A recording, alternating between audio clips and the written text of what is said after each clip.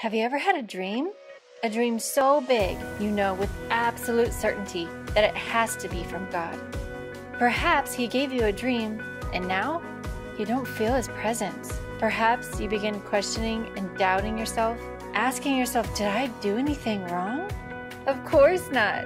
You're just in the wilderness, where God is preparing you for the thing He has prepared for you. Welcome.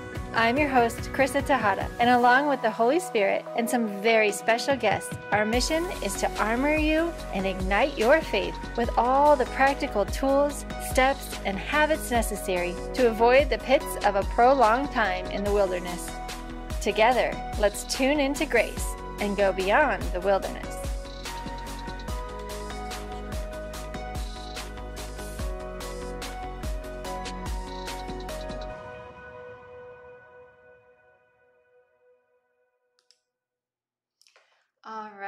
All right. Hello, friends, family. For those of you who don't know me, my name is Krissa Tejada. I welcome you to Beyond the Wilderness, where today we have a very special edition where actually it's the 23rd anniversary since the Columbine High School shooting. And this is the very first time that I have publicly spoken about that I was there, that was my high school. Yes, I knew people, yada, yada, yada. Those of you who are also survivors of the Columbine shooting know the stream of questions that follow when you find out that you're from Littleton, Colorado. So today is a very special day, and I have asked one of my dearest friends to join me in this conversation as we navigate what does this day mean to you. Maybe you're a Columbine shooting survivor and you're one of our classmates and you're joining us. Maybe you are a survivor of a shooting from another event, since there's been so many countless shootings that are similar since 1999. Maybe you have survived a trauma or a tragedy that nobody knows about. Today, we want to just talk about how the Lord can take what the enemy meant for harm and how the Lord can use it for good. My dear friend Michele and I are going to be just having a conversation, inviting the Holy Spirit into this conversation, inviting you to join us as well as we just talk all things trauma, all things survivor, all things God. And so I want to introduce you to my dear friend. She means the world to me. Probably the reason that I am still here today. She was the first person that I saw as I ran out the doors from our school when the fire alarm was pulled. So I just want to welcome on my dearest friend, Michele Fox, now Williams. Welcome, Michele. Thank you so much. I'm so happy to be here and just share this special time and this conversation with you. I'm so excited to see what the Lord has in store and hopefully offering hope to many people beyond what we can even imagine. Exactly. Amen. Yeah. So today, Michele is just totally walking in obedience, because it was not just a few hours ago that she sent me a text, of course, as she always does on this day. Every year, just, reminding us of who we are, not only in Christ, but who we are. And the chant goes, "We are Columbine," and we hold that in our hearts because it reminds us that we are a collective group, that we are a group of survivors. We are a group. We are a community.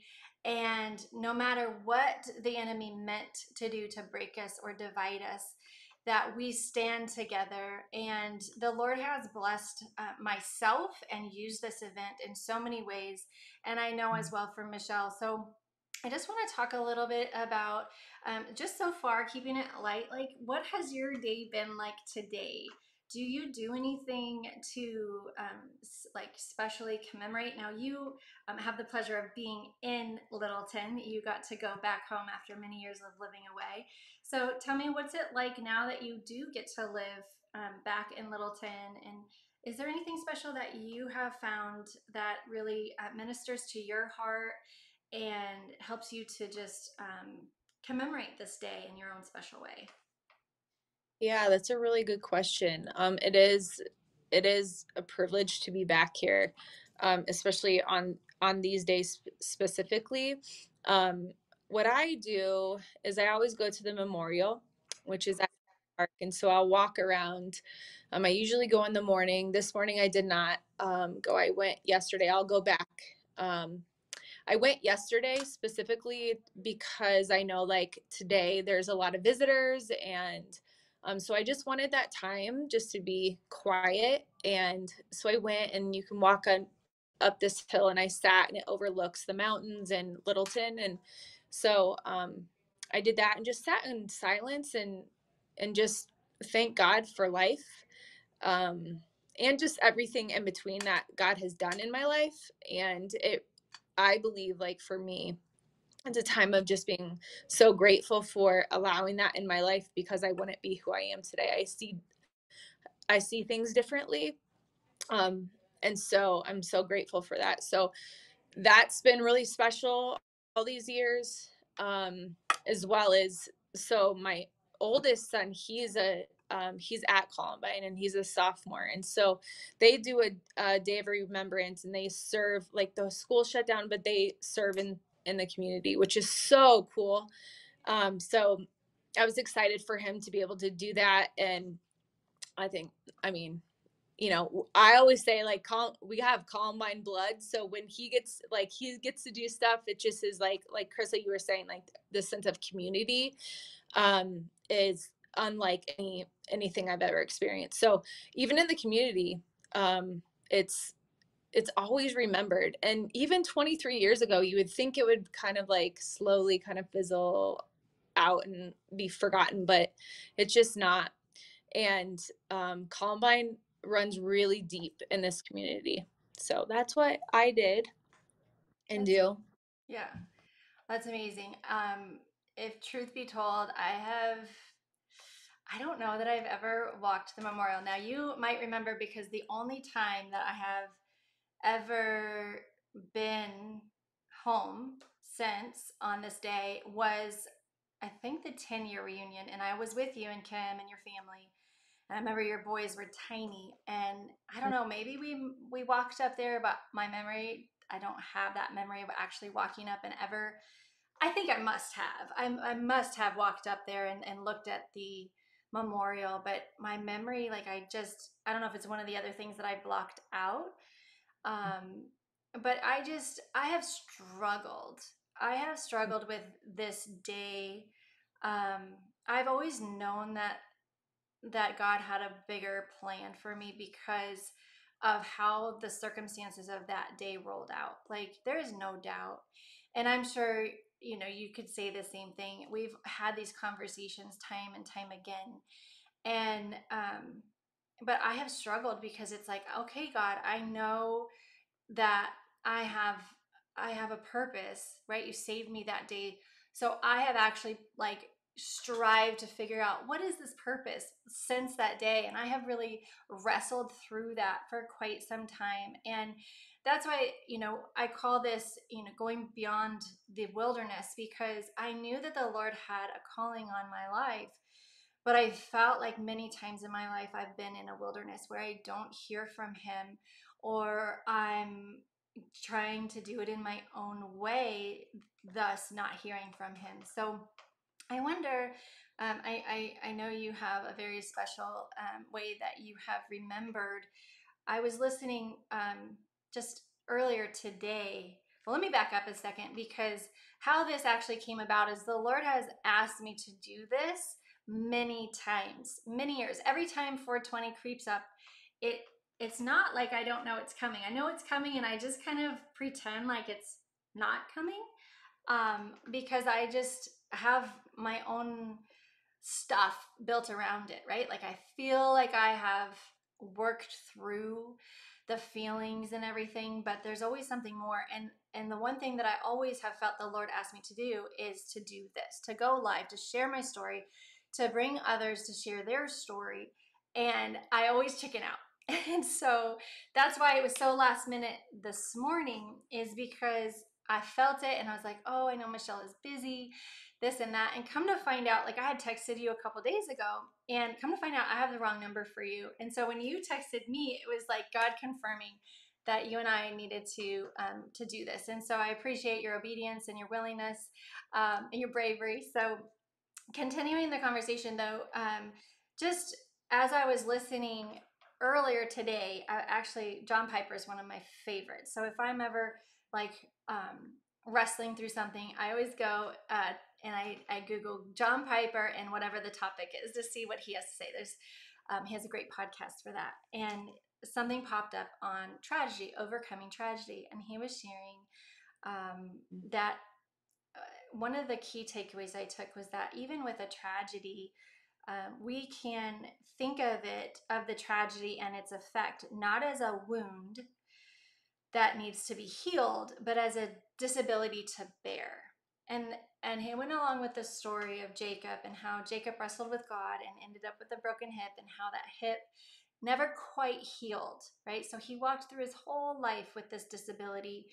And disabilities can be physical, they can be emotional, they can be mental, right? And I think I've come to terms with that. I can look at um, this day and being a survivor of the Columbine shooting as a disability, because it's something that I carry with me, that I'm always reminded of, that helps me to walk unashamed, that reminds me, like your tattoo, right? You want to share about your tattoo and what, I mean, I don't want to assume. So you share with our audience, why did you choose that? And I also have a tattoo, but I'll get to that later. So you share yours and why it is that you did, and why it is that you chose what you did, and what does it mean to you when you see it? So let me see. My tattoo right here is a Columbine flower, and it says live right here. I got that. My sister and I actually went together a long while back, and we got it. I chose that because that honestly is like where I learned to start living. Um and so I always, and always when you experience something like that, when literally just and I'm sure people who've experienced tragedy like this, you'll never forget it. And it's like my life was spared, and so I feel the responsibility to carry something on, even if going through the wilderness, I don't just remain, because I feel like God has given me like the reminder to keep trudging forward, even if I'm crawling, and I'm still moving forward, because I do believe that I have a responsibility while I'm here on this earth to live. Mm-hmm. So, So when you see that on your arm each and every day throughout the day, like what is it, like it just, like what sparks in you? What it does it is it a feeling? Is it just a reminder? um, I think it's different every day. There's days that I mean, obviously I see it every day. I think it is like sometimes my heart's more tender towards it, and so I'll lean into that. Some days it just is like, God, thank you for sparing my life. um then, or it'll be a reminder to pray for the families who's lost their students, their kids that day. um I also remembered like to pray over the school still to this day, now that I'm a parent and I have, kids that go there. So I think it just like it encompasses so much, and it just is not the same every day. But what it cultivates in me is a deep gratitude for life, and I'm just grateful for, like, I mean, God's given me so many chances, if you want to use that word, in life. And I just feel like this was one of like a pivotal moment. So it's a Mm-hmm. reminder today. Absolutely. Um, so like I experienced, like you said, it's a reminder I can't remember your words. You said that's the day you learn to live, I think is your words. And Yeah. I think that's so beautiful because I feel very similar, and I have shared in my testimony that I always knew I would die for Christ, because we saw it. We heard the testimonies of those who were around Rachel Scott that day, Cassie Bernal, and even some others that aren't publicly spoken about, and how they were faced life and death to proclaim their Lord and Savior or not. And they were targeted specifically for that reason. We know that for a fact. That Rachel in particular was targeted, and then again asked point blank in the face after she had already suffered wounds, um, you know, where's your God now, right? Something to that effect. And I apologize for not warning y'all before I said that. I hope that is okay to share. But I mean, your heart. I mean, there's a movie, there's a book. I encourage you to check it out. It's called "I Am Not Ashamed." It's about Rachel Joy Scott's testimony. Her family has carried her legacy on and her testimony on in such a beautiful way. So I encourage you to check that out. But just like Rachel Joy Scott, like I learned that day as well to live. I learned that I learned that I would die for my faith, but it was not until I was 35 years old. So let's see, we were 18. I had just turned 18. Your birthday's a week before mine. So we had just turned 18 years old. And here we are, like we had 3 weeks left of school in our senior year, because of course our year was a little bit shorter as seniors. And so we're anticipating the end of the school year, and everything abruptly stops. And of course, we all have our own memories. Like I had to go get help to recall a lot of the day.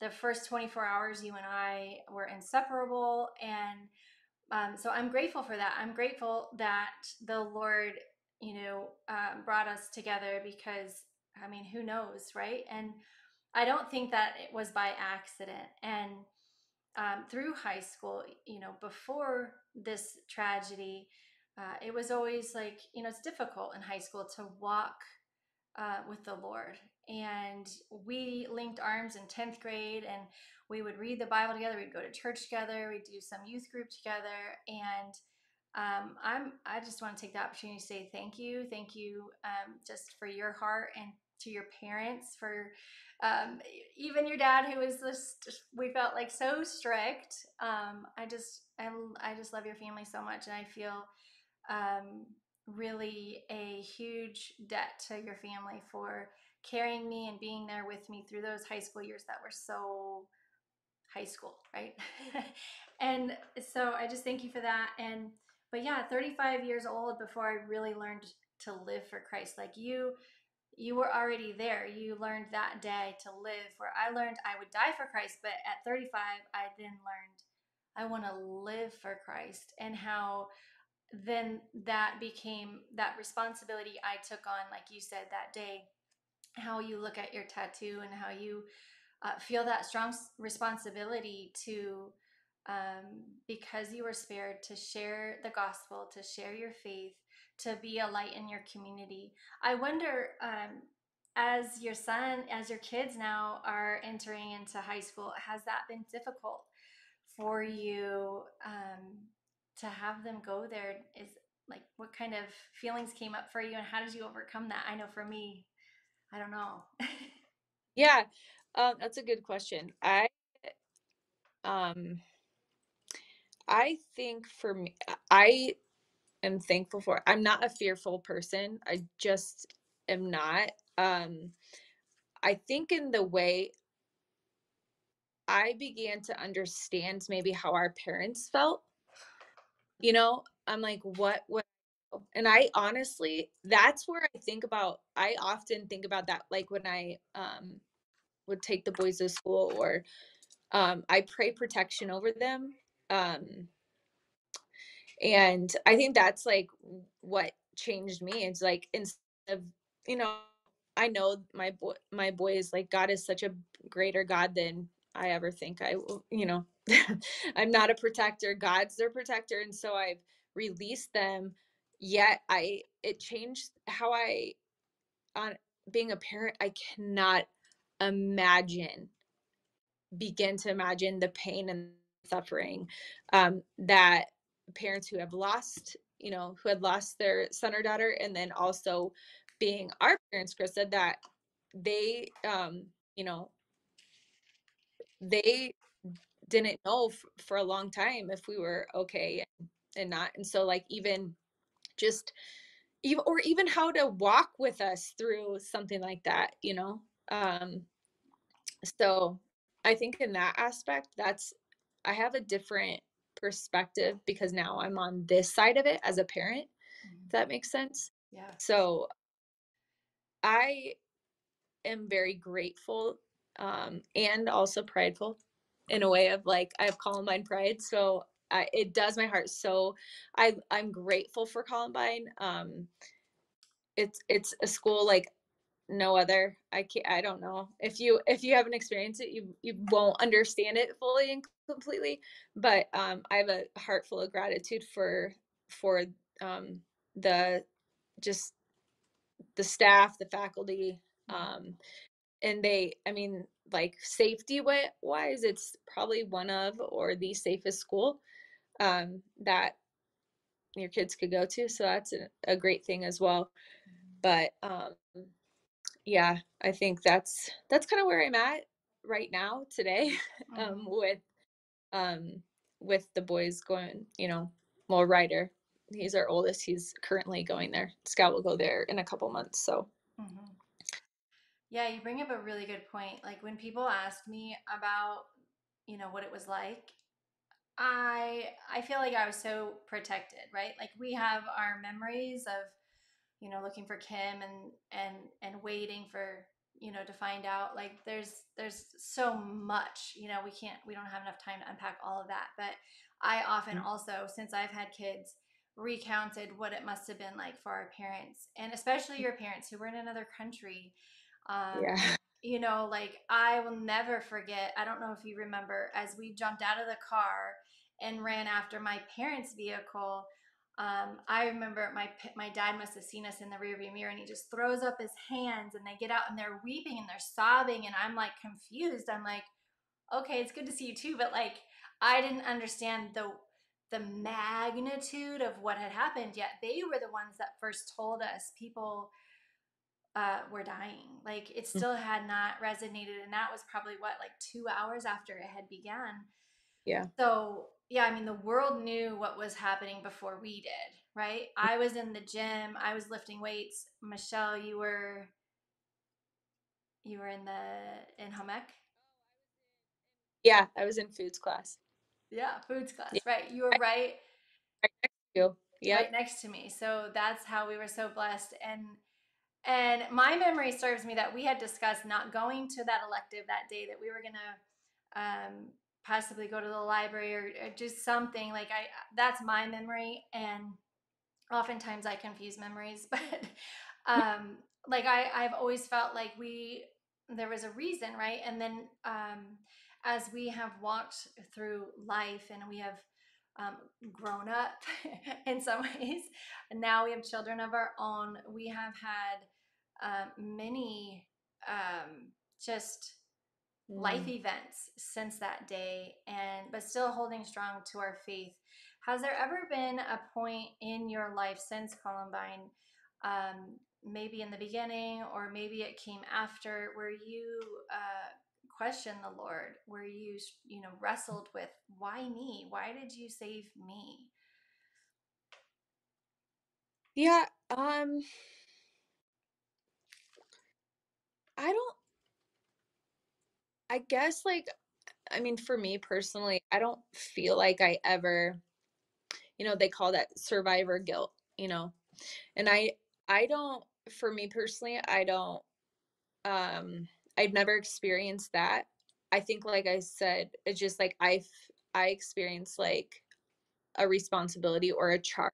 Like, okay, now, like, you're still living. You have breath in your lungs, so go do something about it and Mhm. for me. And so I didn't realize that until I matured in my faith. I was like, Jesus didn't make sense to me until then, really. And so, as I matured, I'm like, okay, like this is something, like life. It says in the Bible, life is a vapor. And I take that so seriously. I wake up every day thinking like this, we got one chance at this, one chance. And so for me, I took it as like, instead of, I didn't experience survivor guilt. I took it as like, okay, put some battle clothes on because you're going to battle. Mhm. Yeah. Amen. I feel that more now than ever, right? Like I feel, Columbine was the first big school shooting, and how many have been since? I mean, I can't even count. Yeah. And not just school shootings, but then you have, movie theater, concerts. I mean, it just goes on and on. Like I don't know about you, but I don't watch the news anymore. I get the highlights from Twitter or my husband, and because I can't I just can't partake in the negativity, and because I know that our God is greater, and that I have to keep that channel clear. So I know what the Lord desires for me today. Like you said, there is only this present moment, so we don't get a do over. And we, as when we were 18, we were thrust into that reality, and oftentimes I have personally felt like no big deal. Like it's no big deal. I survived. Yes, I know there's a purpose for my life, but I don't want it to define me. I've like had this almost like complex, if I'm truly honest, like not even wanting to talk about it because I don't want to go down that road where you ask me a million questions about it and you don't really care about my answers. Like anybody who's been through a trauma can probably attest that people are curious, they want Mm-hmm. to know. And so one of the things that I had to do, and jump in here any moment if you've experienced this, but like people would be so curious and they would ask, and I had to get to the point where I was like, yes, I would love to share with you my experience of that day. I would love to share with you all of it, but it's not just something I talk about casually. It opens a part of my heart that I feel deeply, and I would love to share it with you and allow it to, be an encouragement to you. But just know that if we sit and talk about this, it's not just a quick popcorn question and answers, that this is really something that is woven into my spirit of who I am. It's made me who I am today. And I do enjoy, not it's not necessarily enjoy, right? Like I know that it's something that the Lord is using, that I experienced it for a reason, and so therefore I want to be sensitive to that. And if the Lord, wants to use that message or my testimony to heal or share with somebody else, then I'm totally open for that. But as far as just curiosity, it's like just be aware, right? So, have you had experiences like that too? I'm sure. Yeah, but you're way nicer than I am. I, I feel like I've gotten to the point, I will, if, it's just I don't know, you read the people, read the room kind of thing. And I believe like sharing my story, I love it. I believe in it. I believe in story, and it's so healing. That's been probably one of the biggest healing agents, is sharing my story. Um, but there are times where I'm like, I know you just want some information, and you just want to meet someone with, especially the early days, um, when it was closer to the tragedy. I think there was times where I'm just like, I'm so tired, exhausted. And also like, I don't think I want to share this. Like, yeah, my answer would be, yeah, it changed my life. And Mhm. I would kind of move move along, Yeah. you know. There's still times I'm like, yeah, it changed my life, and and I don't invite them into that part of my story, and unless I'm ready for it, or have the time. I think it is something, um, you you know to sit it's like a sit if you want the full, full story or whatever, because it is conversational. I want people to feel the freedom to ask questions, and Mhm. it's not like a quick like passerby conversation Mhm. like with any kind of tragedy or hardship. Right. So, a couple things wrapping up. I feel like I want to go back to how you said that this is the day that you learn to live. So, if you would, if you don't mind, share a little Yeah. bit about life before for you and then life after, and how you walked differently or thought differently. Just share a Yeah. little bit of what that looked like or felt like, what that meant to you. Yeah. um I always knew, like, um I always knew there was a God.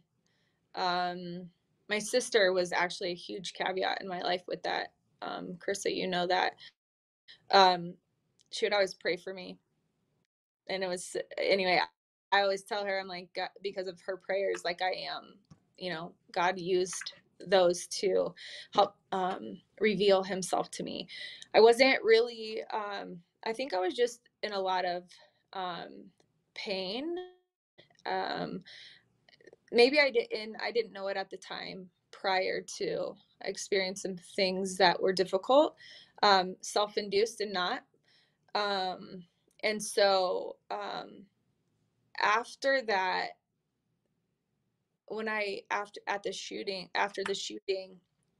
when I learned to live, is like I feel like I it was like I finally was like becoming, because I'm like, this life is okay. I gotta start doing something. And I'm like, okay, like, God, like, I don't know I know you're here, but I don't know you. Like, I know of you, but I don't know you, if that makes sense. Mm-hmm.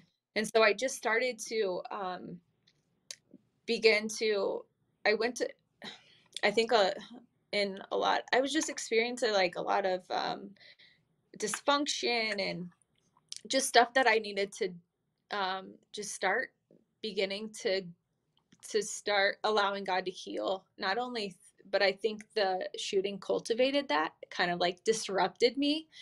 And so, and that was a big, like I keep saying, it was pivotal for me. And so I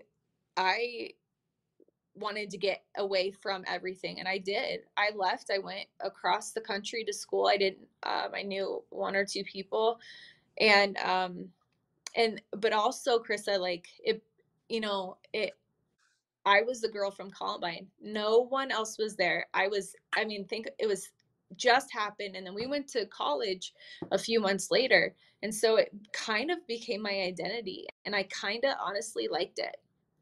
And I was a girl from Columbine. And I say that, like, now I'm like, oh, that was kind of like, there was a reason why, and I'm sure that will be dredged up in my therapy that I continue to go to. But there was that. I was like, oh, I have like, I'm creating someone new, if that makes sense. Um, Not in a healthy way, obviously. But that soon, like, after, I was traveling a lot and speaking and sharing my story. And so I kind of rode that wave for a little bit. And then I was just like, and then the wave ended, and I was just like, wait, who am I? You know? And so that's where, in that moment, after I rode that wave, I'm like, okay, like, I got to figure out who I am, like, without any labels or, you know.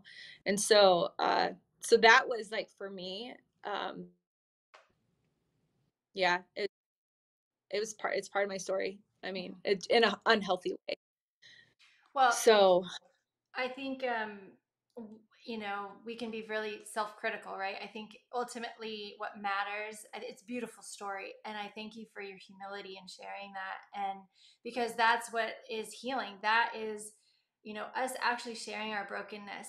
That's what heals and helps others heal, to realize, like, oh, I'm this is normal, right? Like, we're all sinners, and we're all sinners, and we're all in need of a savior.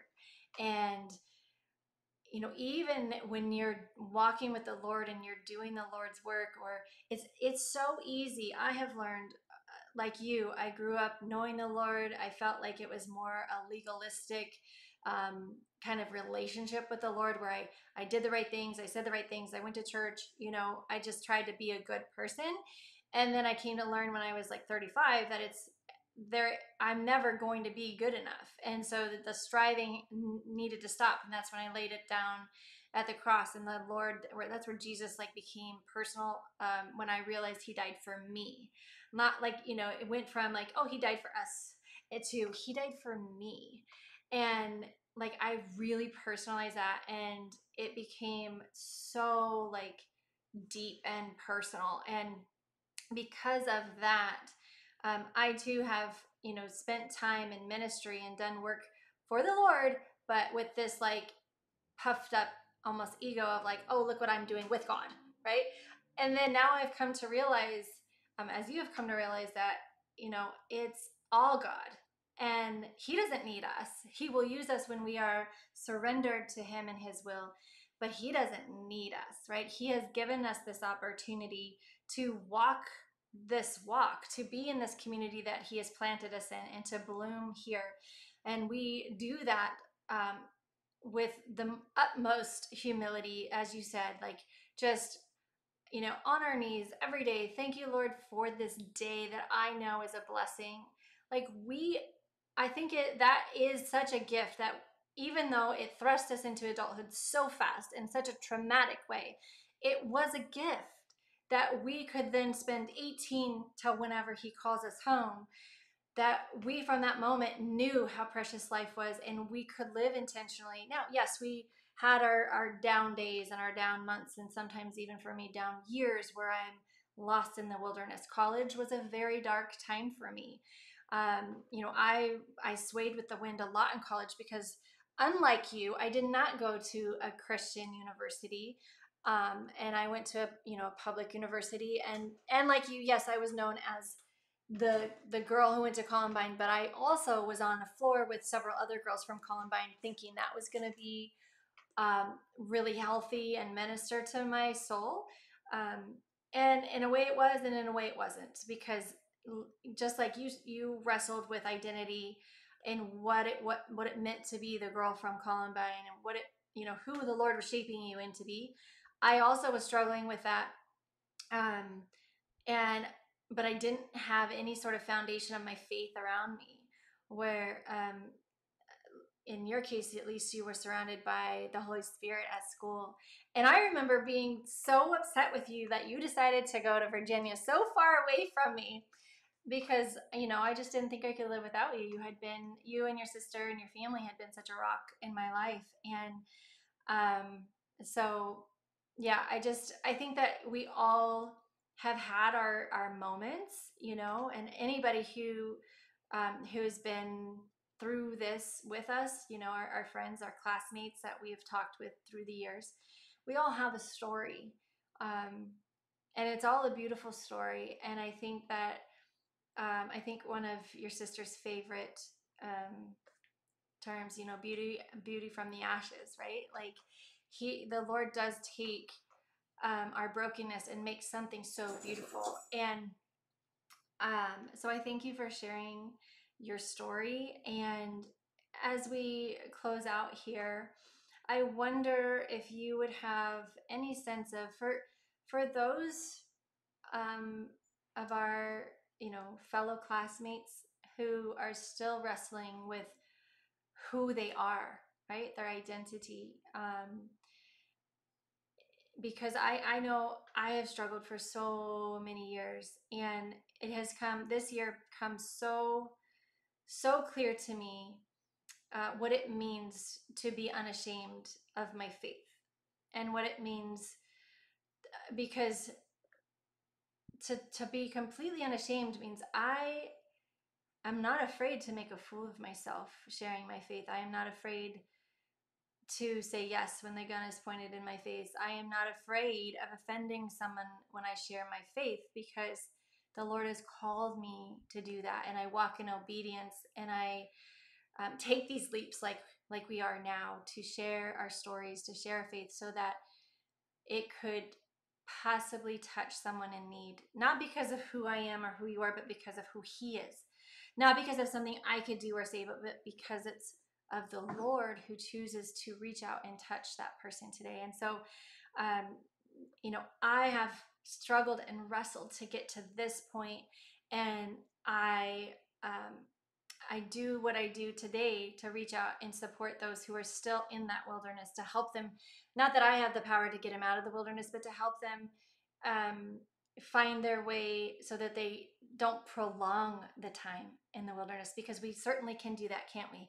We can get in our head, we can feel sorry for ourselves, we can question ourselves, doubt ourselves, all of that. So as we just wrap up, just what words of wisdom would you have for someone who is still struggling in who they are, like their identity? They're a survivor, maybe of Columbine, maybe they're a survivor of something else, maybe they're a survivor of a tragedy that they have never spoken out loud.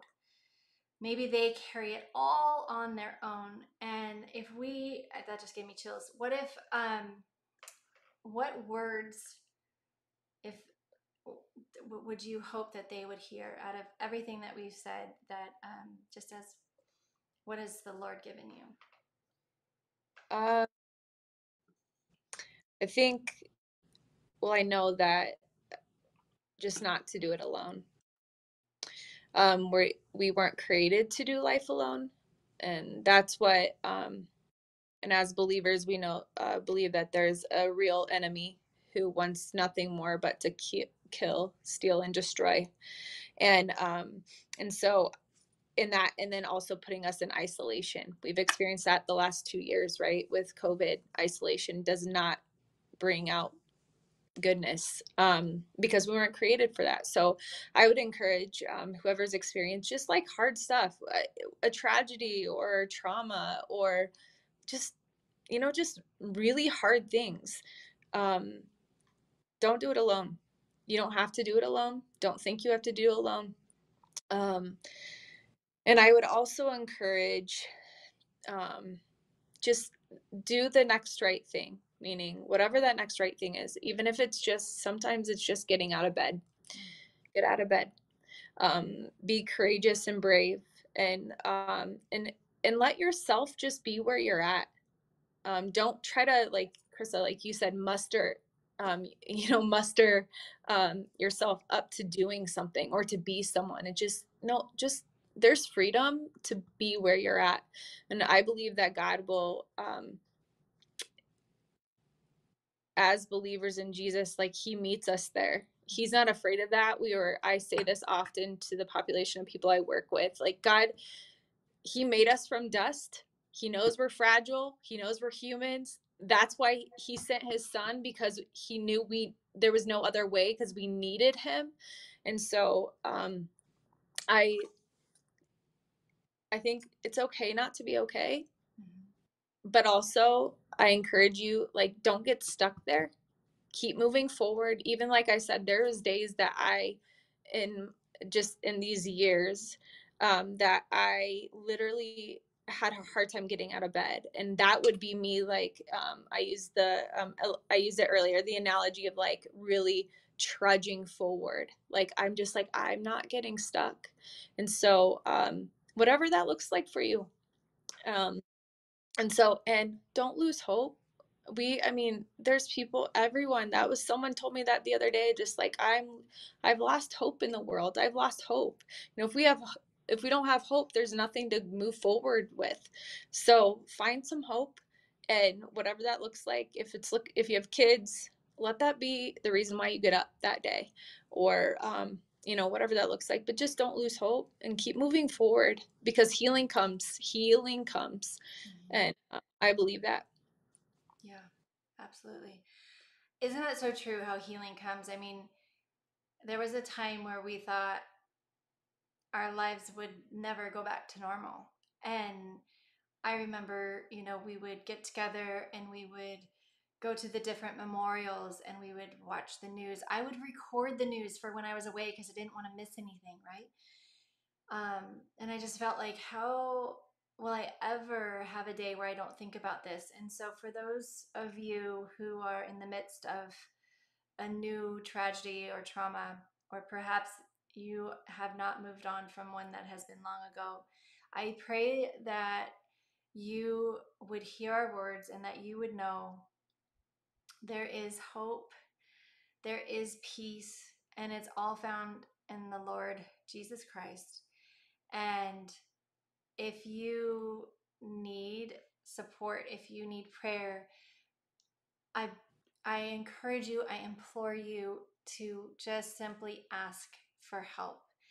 In whatever way you know how, if it's to go knock on your neighbor's door because you don't know anybody, but you know somebody lives next door, go knock on their door, and if they don't answer, go to the next door. And just, you don't have to say anything.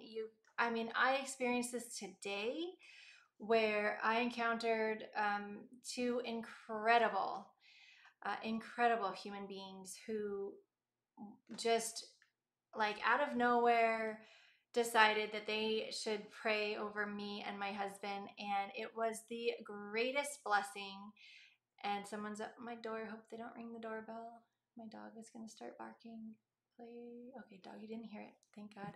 Okay, so for anybody who's just suffering, sorry about that. I just want to I just pray that you would just find somebody. I saw a friend yesterday, or maybe this morning. She posted on Facebook and she said, I don't know if this is right or wrong, or if this is weird, but I need your prayers. And she felt like maybe this isn't a prayer I should ask for, but God says that there are, I mean, he already knows, first of all, but there's nothing that you can't ask for. So I just pray that if you're suffering in any way, if you need support in any way, you would reach out and you would ask for help and for support. Ask your local church, ask a neighbor. You can reach out to myself.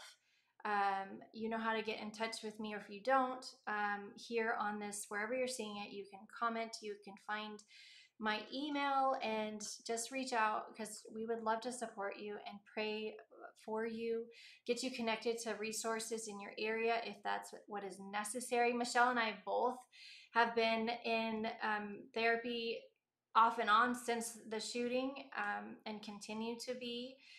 It looks different many years later, where just speaking for myself, it's more just I'm just so used to having a coach that we continue our conversations because it's been healthy for me. And so I encourage you, whatever it is that you might be going through, if you're feeling that you're stuck and you're in the wilderness, that just reach out for help. There's no shame in asking for help.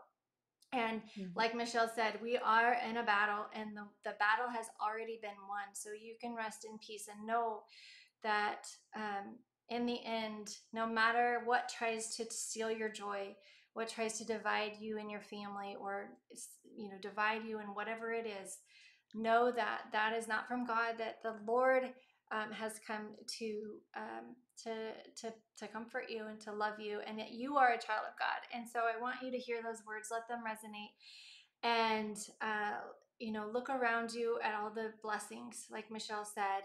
Look to your children, look around you at the birds and the flowers. They were created by a magnificent maker who is everywhere all the time. He's the only being that is omnipresent. Did I get that right? So I just thank you so much, Michele, for your time and for your heart.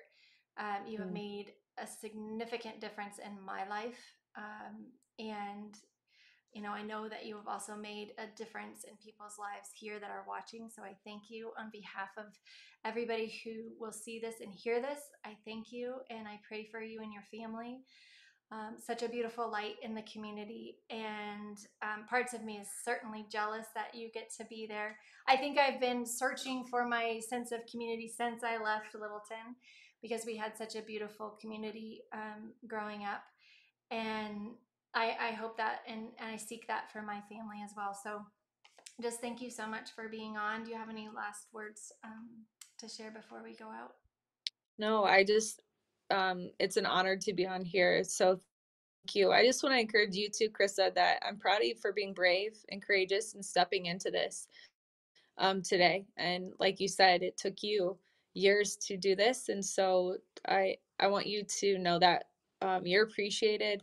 And I am so proud of you because you did exactly what you encourage people to do, and you did it today. So I love you, my friend. I love you too. I thank you. And that just reminds me, like, I was having a really hard day. Like, I just struggle with this day because I'm like, I've struggled with it since the beginning. Because it's like, do I feel sad? Do I feel glad? Like, I don't know how to feel. And I have a whole story that goes with that because, the day of the shooting, a volunteer said, "It's okay, don't cry." And I took that literally, stopped crying, couldn't cry for a year, had to go to therapy. So, that's the short end of it. That's the short end of it. But, so I Don't have really, cry. what, say that again? I'm like that. Don't say that to people. Don't tell them not to cry. Right, right. Like, and that volunteer, like, they did it, and they didn't know what they were saying, right? Like, Yeah. nobody, those volunteers had never experienced anything like we had experienced. There was no way they could be prepared for that or have any idea. I said things that day as I jumped into my peer counseling role. I said things that day that I had to go back because I told some people that day, it's going to be okay. It's going to be okay. I'm sure they're going to be okay. And those people didn't turn out to be okay. And so I had to go back and ask forgiveness from those people because I carried that. I felt so, heavy hearted that I had told people because I had experienced the other end of it, being told, don't cry. And again, like, we all do the best that we can in those situations. Nobody could have planned or prepared for that. So, I mean, sadly, now they have protocols of how to handle these situations. But all that to say, this morning was it was difficult for me. I was like angry. I was sad. Like, I couldn't pinpoint it. I was feeling overwhelmed. And my husband's like, well, duh, it's April 20th. And I'm like, no, that's not what it is. Like, I've never wanted to give any energy to any of it in a negative way.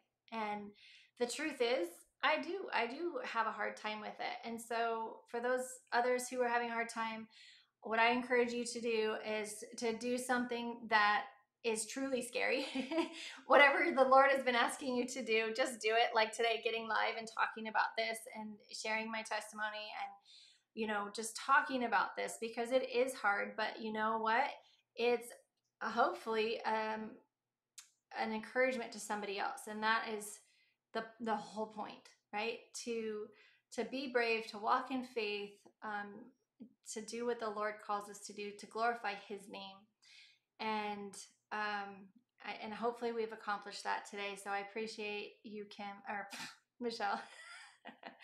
Appreciate you, Michelle, for just being here as always, walking with me through the hard times. And I love you. I appreciate you. And let's do this again and talk about some other incredible. I know you've got so much more to share. You're such a light in your community and at your church, and you have an incredible testimony even outside of our experience as Columbine survivors. So let's do it again. Let's do it again.